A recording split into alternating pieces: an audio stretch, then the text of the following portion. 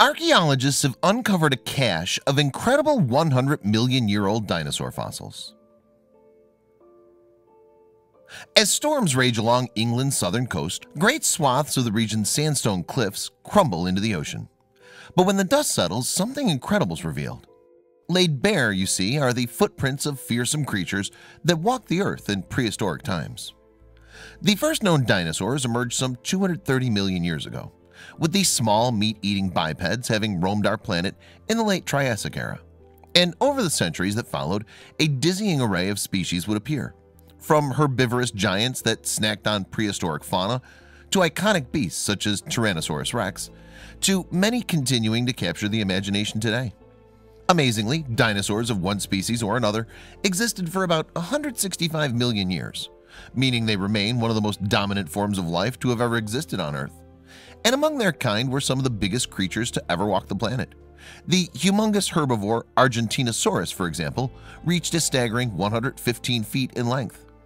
Then, about 65 million years ago, and for reasons that we still do not fully understand, the dinosaurs disappeared from Earth, most likely the result of some great cosmic event or an environmental crisis. This mass extinction saw some 75% of life wiped from our planet for good. But although millennia have passed since dinosaurs walked the Earth, these strange creatures continue to hold a sway over mankind. In fact, they take starring roles in everything from movie franchises to museum exhibits around the world.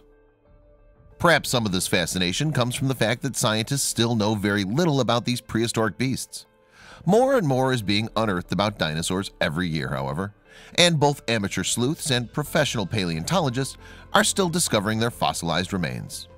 Yet, while dinosaur fossils have now been discovered in every corner of the globe, the creatures were first studied and identified in Britain.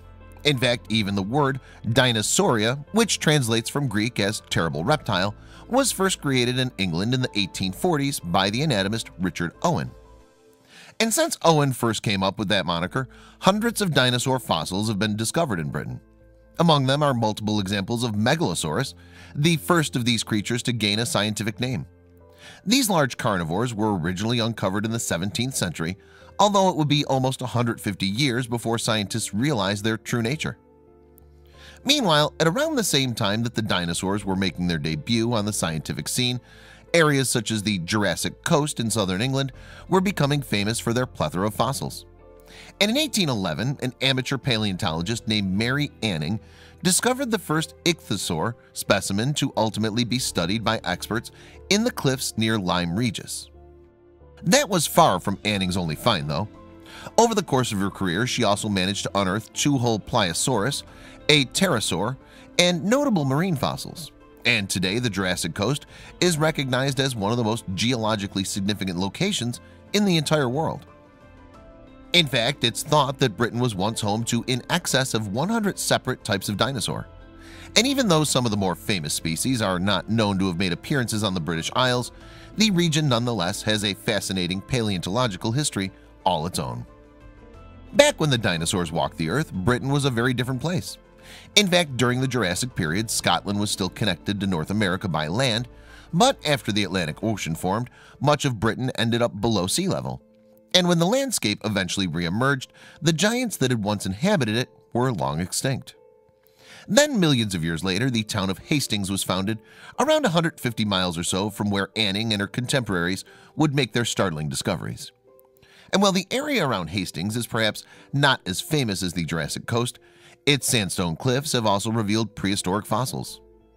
Apparently, the region in which Hastings lies was once a vast body of water where both land and marine-dwelling creatures thrived. Over the years, too, incidents such as rockfalls have revealed startling glimpses into what life was like on England's southern coast many millennia ago. Then, at the beginning of 2014, a series of storms battered Hastings and the surrounding coast. And in the face of such extreme weather, the region's fragile cliffs began to collapse.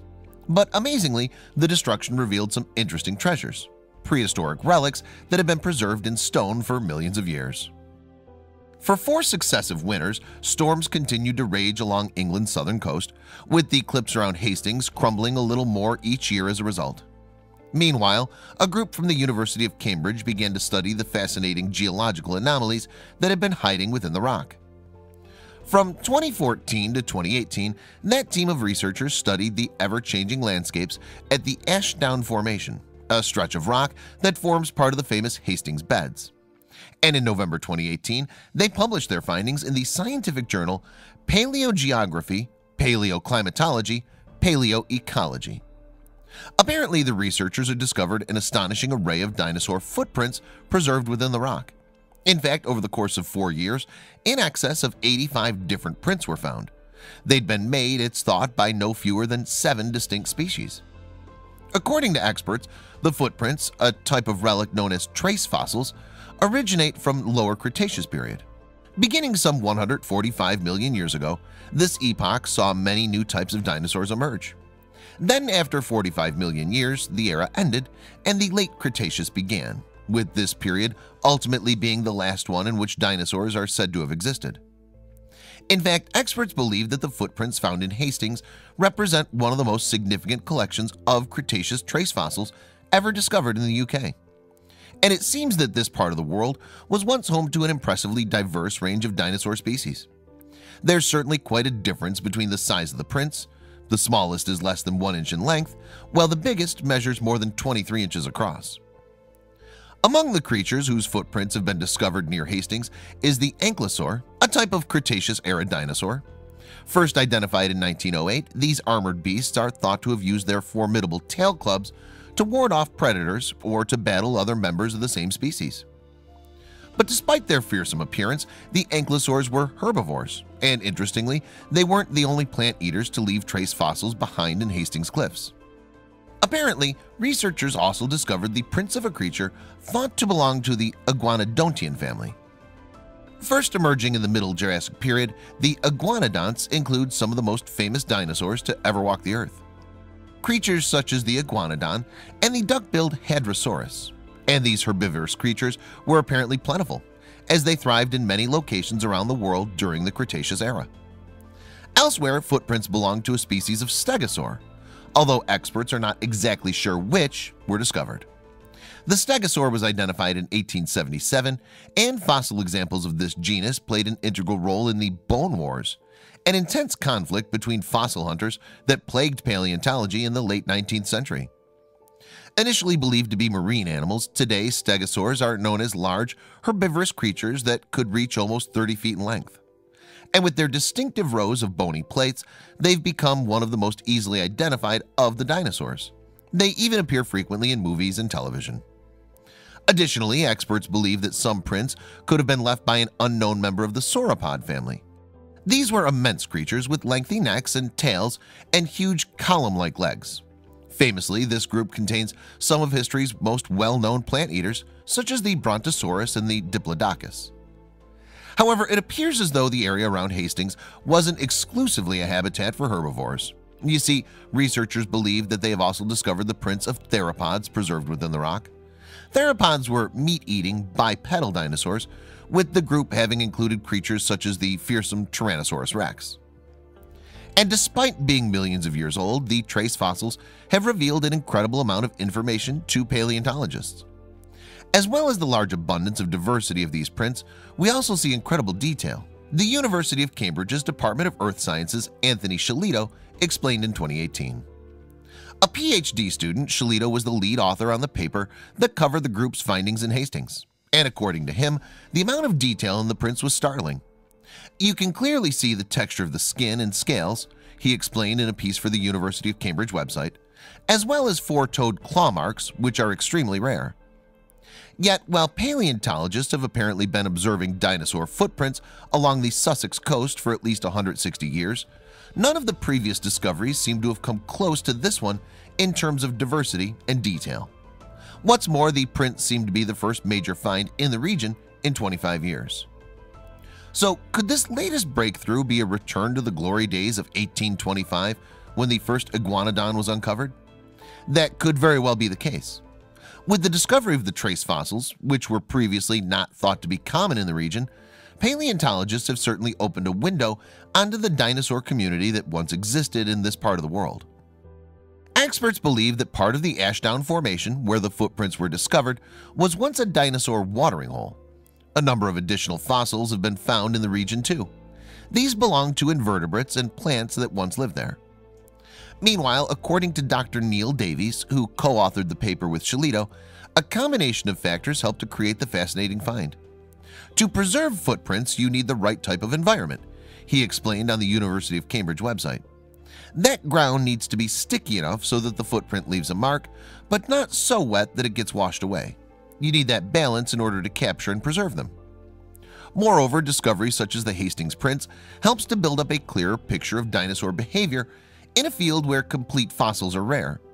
Usually you only get small pieces of fossils, which don't tell you a lot about how that dinosaur may have lived, Sholito explained. A collection of footprints like this helps you fill in some of the gaps. It also helps you infer things about which dinosaurs were living in the same place at the same time. You can get some idea about which dinosaurs made them from the shape of the footprints, and comparing them with what we know about dinosaur feet from other fossils lets you identify the important similarities, Sholito continued.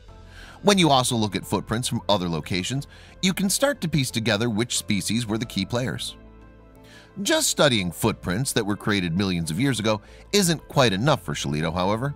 He's looking at how creatures such as the ones that made the prints may have affected their environment. For example, could large dinosaurs have had an impact on how early rivers were formed? Today, researchers believe that bulky creatures such as cows and hippos can cause channels to form in rivers, thus shifting the water in a different direction. And according to Sholito, it's possible that dinosaurs could have had a similar effect on the Cretaceous period's landscape. Given the sheer size of many dinosaurs, it's highly likely that they affected rivers in a similar way to modern-day creatures. But it's difficult to find a smoking gun since most footprints would have just washed away, Sholito explained. However, we do see smaller-scale evidence of their impact. In some of the deeper footprints, you can see thickets of plants that were growing. We also found evidence of footprints along the banks of river channels, Sholito continued, so it's possible that dinosaurs played a role in creating those channels. In fact, experts believe that there could be many more trace fossils waiting to be discovered in the region. Unfortunately, though, new developments may mean that they ultimately never see the light of day. Although coastal erosion is a positive for paleontologists, it presents more of a challenge to those who live in the area. And currently, work is being carried out to improve the sea defenses around Hastings and prevent further losses to cliff faces. But while locals may be pleased about these changes, they could nevertheless halt the region's dinosaur discoveries. Indeed, they could even seal things such as these footprints in the ground for good.